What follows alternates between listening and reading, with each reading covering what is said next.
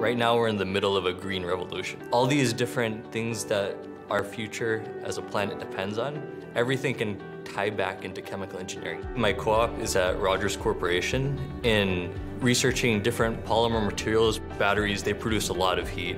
And if we're gonna put it into an electric vehicle, we have to get different ways of removing that heat efficiently. And also, how can we make these battery packs safer? And how can we make them more cost-effective? As a result of this co-op, they've put me on so many different projects. I'm working on materials, polymers, even simulations, things I've never considered in the first place. And now all of that's tying into what I want to do now. Northeastern's made me excited to learn about new stuff. This is the most supportive community I've ever been in. Academically, professionally, personally, there's always someone there to support you, and they just want to see you succeed.